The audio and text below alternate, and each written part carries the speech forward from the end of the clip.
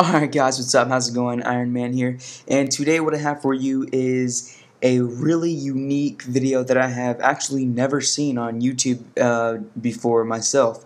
And this is going to help a lot of users and everything. But before we get into it, I just want to state that as always, I get questions about my theme and stuff. So if you have questions about the theme I'm currently using or anything of the sort, all of that information and links will be in the sidebar, which is actually in my repo, which is apt.podulo.us.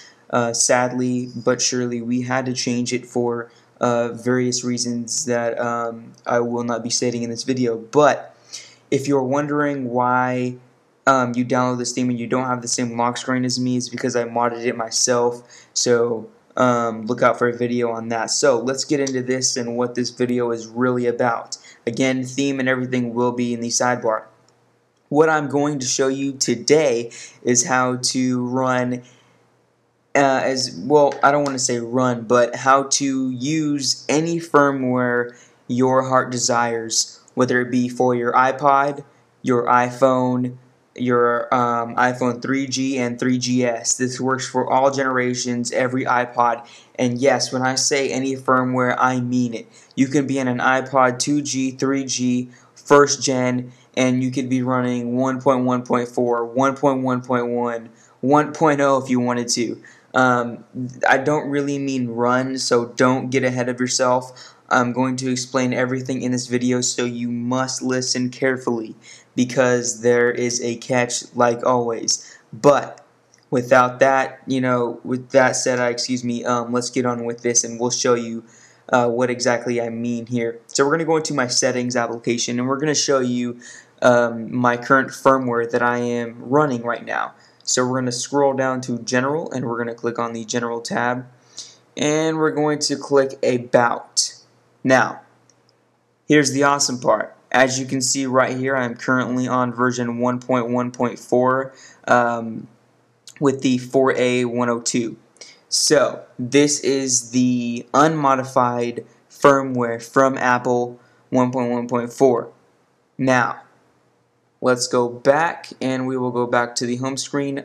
It says I'm on 1.1.4, but as you can see when we scroll to the spotlight, I am obviously on 3.0 or higher. And for, not that it matters, but I am currently running 3.1.2 on this device. Yes, you can see right here that it is different. Just saying that so I don't get comments. I modded the phone, so I've been doing a lot of modding, so I need to tweak it up a bit. So, what is this for? How do I get it? And why do I need it?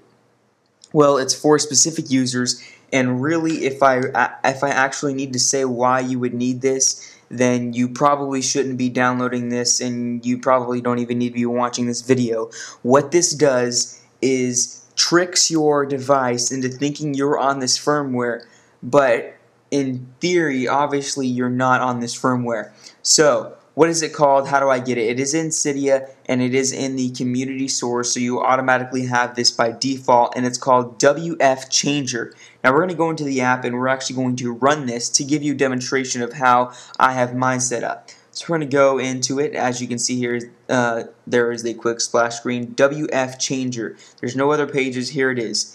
What you can do is scroll down and click on the preset firmware versions that they have made for you available. And what this does is it auto-creates the build and the firmware version, so there's no typing it in if you're lazy or if you don't know the build of that specific version that you are wanting or desiring for any specific use. So I can go ahead and click on 1.1.2 and there I have it. The second I respring and or restart, it will give you the Apple logo. It will reboot, so to speak, really fast. And there you have it. You are technically, in theory, on your version that you wanted. So let's check, for example, we can check the firmware. And now we're on 1.1.2 with the build right next to it in parentheses. So we can go ahead and click OK. We can click on the About. It tells you who it's from. And basically, as you can see there, it says spoof your firmware version, and it is by Go Johnny Boy. And if you don't know who he is in Cydia by now, you probably haven't been jailbroken that long. But the cool part about this is you can enter in your custom firmware if you happen to know the build. If you don't know the build, you can go ahead and look it up. but most of you are going to be using the preset custom ones anyway if you are going to be using this application. So search for right here FWChanger. Pretty sure I don't need to go through the installation process for you guys. Very quite simple, because if you are going to be using this and you're thinking about using this, you yourself should know how to go through the installation process, or I'm hoping so. Again, if you don't know why you would need this, this isn't for you.